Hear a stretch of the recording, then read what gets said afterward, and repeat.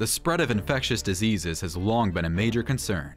Thousands of individuals died as a result of outbreaks, many of which occurred in small geographic areas.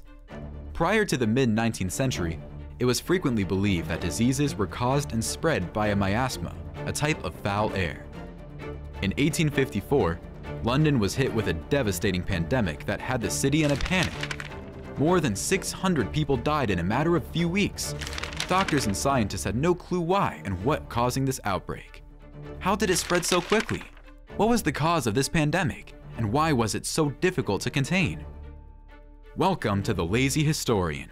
In today's episode, we will dive into the London cholera pandemic of 1854 and explain the reasons why and where it spread and how it was contained. Around the year 1850, Soho had the highest concentration of international political exiles. They stayed in inexpensive hotels, ate in cheap restaurants, and plotted the next revolution on their own countries. At the same time, London was a wealthy place. The newcomers were impressed by the scale of the city, its sophisticated manufacturing, its shops, streetlights, and especially its booming international trade by looking at the number of cargo ships on the Thames. Where all of that sounded wonderful, the number of population increased dramatically, not only because of the new immigrants. In the late 1700s, Edward Jenner discovered how to vaccinate against smallpox using injections. And in 1800, cotton undies began to replace wool. Cotton is much easier to wash and dry, and people were encouraged to wash their clothes more frequently. This reduced infections and deaths. Soap also started to get cheaper in the 1800s, and people were encouraged to buy and use them daily.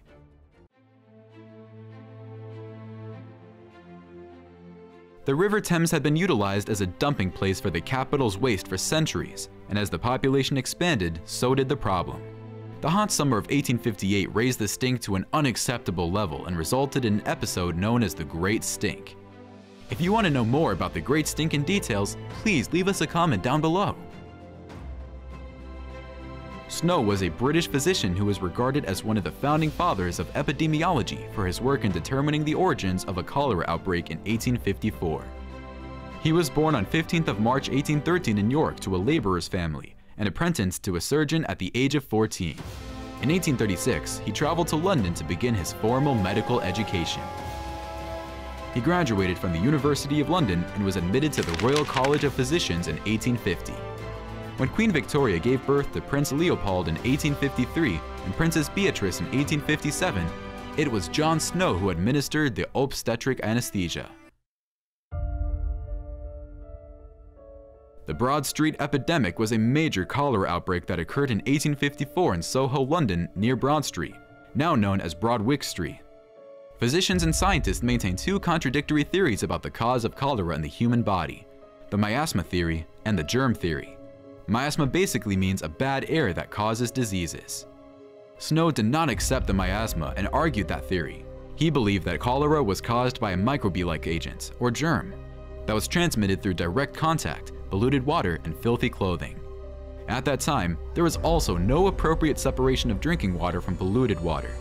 Raw sewage, for example, was pumped into the Thames not far from where water was taken out for distribution to households and pumps.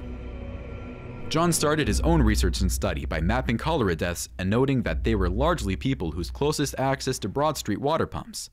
At the time, the pump not only supplied water to numerous homes in the neighboring streets, but also to several other businesses. He found one group of men working in a brewery on Broad Street who had stayed healthy by not drinking water from the pump and instead drinking their own beer.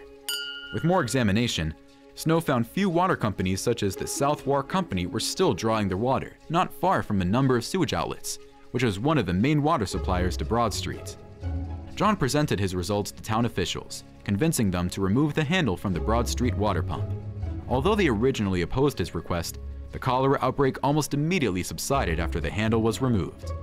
A few decades later, the German physician Robert Koch discovered the bacteria Vibrio cholerae as the cause of cholera.